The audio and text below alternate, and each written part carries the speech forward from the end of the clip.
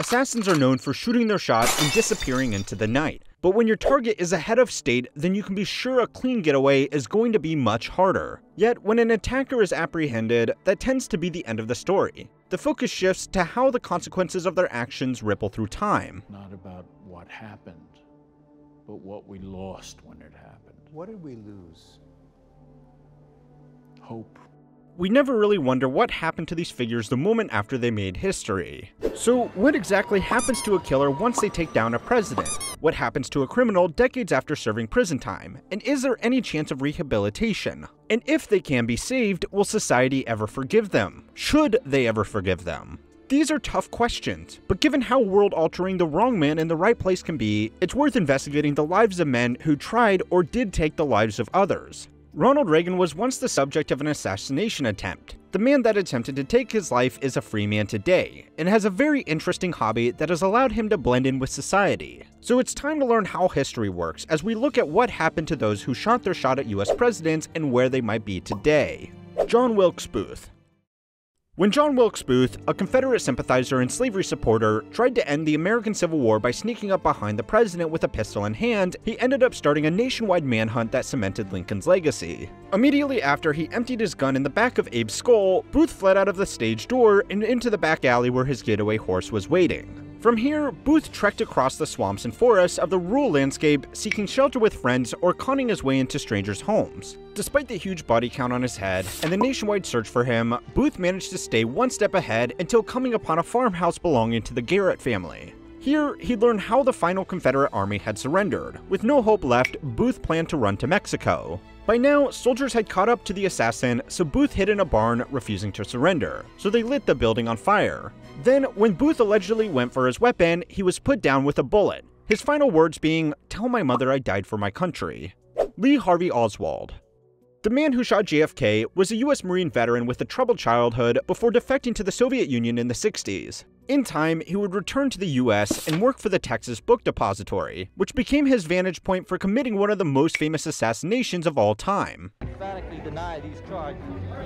Immediately after using his rifle, Oswald played it cool in the office, with colleagues seeing him drink a soda pop in the corridor. But then he ducked out and went to his boarding room to gather his things as a part of an escape plan. He almost got away until one officer spotted him at a bus stop and noted his resemblance to the description of the shooter. But when Officer Tipoid approached him, Oswald fired his pistol 4 times, taking the patrolman's life. The double killer was witnessed ducking into a movie theater without paying for a ticket. Initially, the police were called to throw him out, but a startled Oswald reached for his gun. Thankfully, the hammer got caught before he could fire it again. From here, Oswald was placed in handcuffs, although he initially denied involvement during his interrogations. But then, 2 days later, as police were escorting him to the van which would take Oswald to jail, Jack Ruby, a citizen outraged by the president's death, seized a window of opportunity and assassinated the assassin in full view of television cameras. Sirhan Sirhan.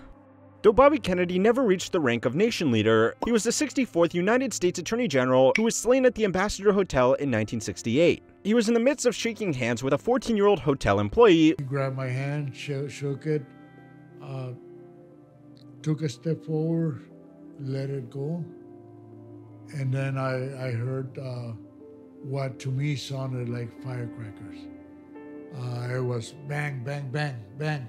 When the gunman, Sirhan Sirhan, an anti-Zionist extremist, mortally wounded him. Immediately after firing his pistol, witnesses tried to wrestle the weapon from his hands, but this just resulted in more misfires and more injuries. Sirhan was immediately placed in police custody before he could break free. Initially, he admitted guilt in a recorded confession, and his lawyers made a plea deal for a guilty verdict in exchange for life imprisonment. However, Sirhan himself had told the judge that he wished to be executed. It's not every day that someone says that in the court of law. His defense team tried to paint him as a delusional man. The victim, then I feel that I eminently qualified to be paroled, But the scores of notebooks filled with the admissions of murderous intent didn't help them. It also didn't help that he was lucid during all his TV interviews throughout his time in the slammer. Initially, he was supposed to be freed on parole in 1984, but following death threats he sent from prison, the California Board of Prison Terms extended it. Old habits die hard. That said, in 2022, he was due to be released, but he has been denied parole for the 16th time, no doubt because his lawyers now claimed he was framed, with Sirhan now arguing that he has no memory of the attack.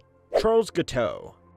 James Garfield hadn't been president of the United States of America for a year before he died from complications following the attack on him by Charles J. Guiteau. Guiteau was a couple of sandwiches short of a picnic, to put it lightly. He believed he had personally helped Garfield win the election, so when the administration refused compensation for his imagined political debt, Guiteau loaded a revolver and went to intercept the president as he waited at a train station. This was before the days of Secret Service, so ambushing the president as he was about to start his summer vacation was pretty easy. What wasn't easy was Guiteau's escape. Upon firing, Guiteau pocketed the pistol and casually walked to the cab waiting outside, only to collide with a police officer who was entering the building having heard gunfire. He was swiftly taken to the police station, where his ramblings and ravings fanned flames of conspiracy of Republican factions trying to rub out Garfield. But things only got crazier at trial.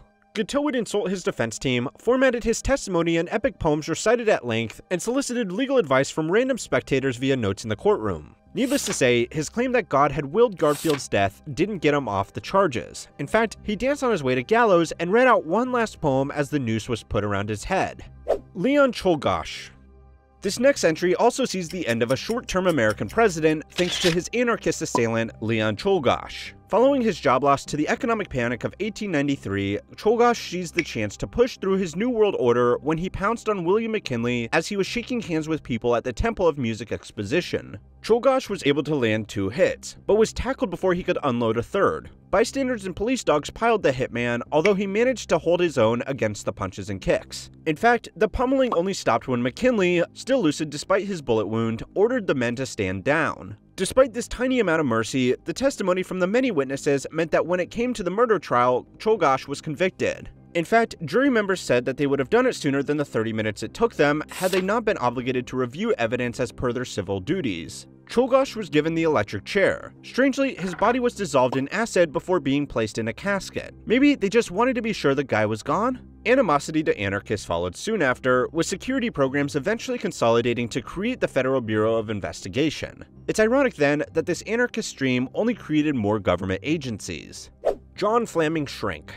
It had been said by Teddy Roosevelt's peers that the Grim Reaper had come for him when he was sleeping, otherwise there would have been a fight. That's probably why this assassin was unsuccessful in his plot to knock off the 26th President of the United States of America. It happened on the 14th October 1912, when former saloon keeper John Flaming Shrink saw the president exiting a hotel. Strangely, he claimed to have been visited in a dream by the ghost of McKinley, who wished him to assassinate Roosevelt to avenge the schism in the party. Within moments of firing his weapon, he was disarmed and manhandled by the crowd, yet Shrink's bullet ricocheted off Roosevelt's eyeglass case and burrowed through his documents. Though the bullet did lodge in his target's chest, the president was well enough to demand that the police ensure no violence fell upon his would-be assassin. Good thing too, because the crowd was trying their best to lynch him right then and there. Upon examination, doctors concluded that the drifting biblical scholar had delusions of grandeur and was pronounced nuttier than squirrels' droppings. He was admitted into a hospital for the criminally insane, where he remained for 29 years until his eventual death of pneumonia.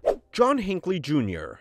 The last entry on our list is the most recent assassin attempt, which went down in 1981 on March 30th when John Hinckley Jr. believed that shooting the sitting president would impress Hollywood actress Jodie Foster. Yes, really. A few bystanders also took some hits, but thankfully, the assailant was wrestled to the ground and the president whisked off to an emergency room. Though Reagan would make a full and speedy recovery, it took doctors a bit longer to assess the man who tried to rob him of his life. Not guilty by reason of insanity was the official verdict, with Hinckley remaining under institutional psychiatric care for over 3 decades. In fact, soon after being admitted into the asylum, he was determined to be unpredictably dangerous, with searches of his room yielding letters which proved he still had delusional attachments to Jodie Foster. It wasn't until the turn of the millennium that he was allowed to have controlled supervised visits with his parents. But according to a Penthouse interview, his days were filled with shooting pool, therapy sessions, and eating lousy food. By 2011, his status had been lowered so that he was not seen as an immediate danger, but he still had a long road of rehabilitation ahead of him.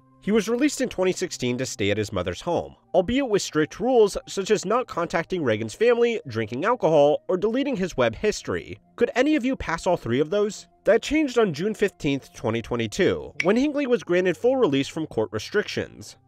And I'm sorry to the Reagan family, the Brady family, the other families of the victims. He has since gone on to publicly apologize for his actions in a televised interview, and now uploads his songs onto his own YouTube channel. But no one is perfect. Taking out a nation-state leader seems like a bold strategy, only to end you up in federal prison for the remainder of your years. But for nation-state leaders, taking out dissenters has provided them with an opportunity to strengthen their power. To find out why, watch our video on the 10 worst popes. Don't forget to like and subscribe to keep on learning how history works.